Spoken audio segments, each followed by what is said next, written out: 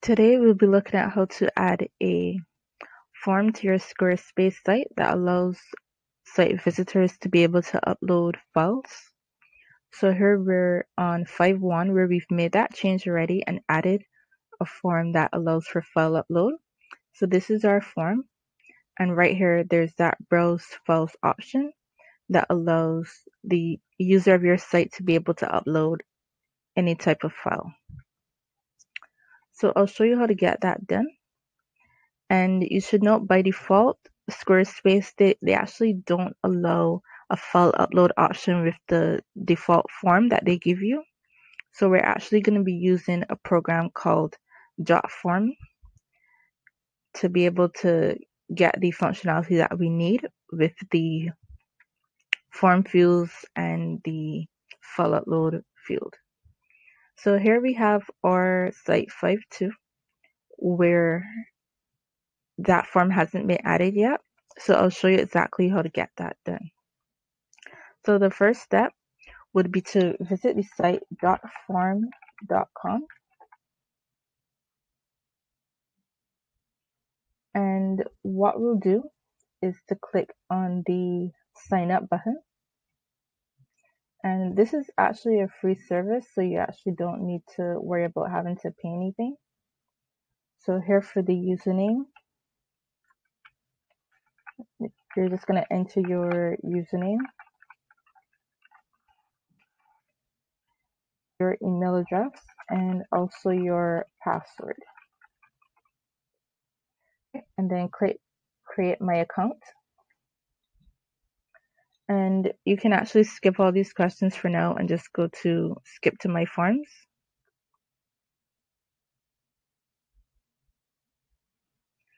And here on the page that loads, you're going to click the create form button here, this orange button on the top left corner. And they give you some options for the form layout. This option is a pretty standard form where it just has all of the questions listed on a single page. Whereas for this one, each question is on another page. So as the user enters like their email address and click next, they're then prompted for the next question, like their name or whatever. So we're going to just do a basic classic form. So we're going to click where it says create a form underneath that. And again, there's some more options where you can request the form from support, import, or you can start with a completely blank form. But I'm going to choose the option to use template.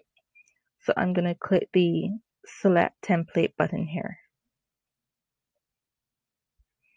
So it gives you a ton of options for the different templates that you can use, like course evaluation, register your business. But I'm going to do just a very basic customer form, new customer registration form. So I'm going to click on that form image. So it loads the form. And if you want, you can click to go back and choose another one.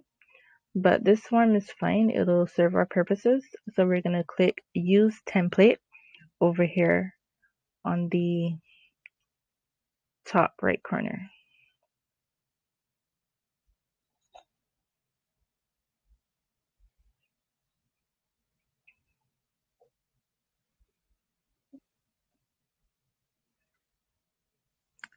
Right, so from there we have the form, and you can customize it further by clicking on the form designer button and be able to manipulate the colors and so forth, so it kind of blends in with your Squarespace site.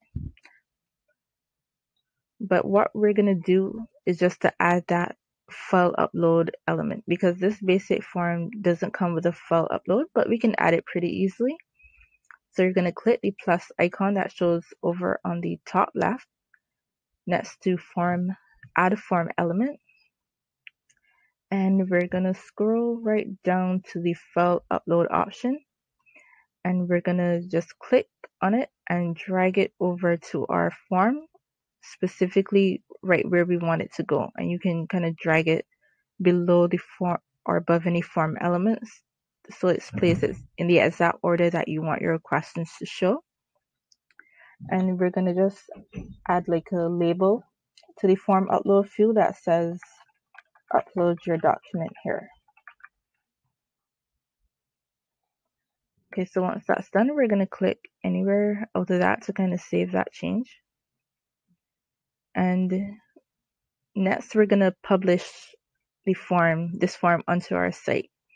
So we're going to click on the Publish tab here at the top. And we actually need to embed it. So we're going to click the Embed tab here.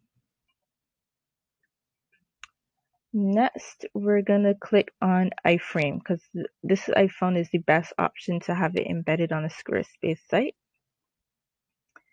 And we're going to click on the Copy Code button. So once that's done and we've copied the code to our once we've copied the code, we'll go back to our site and we're going to go into the backend.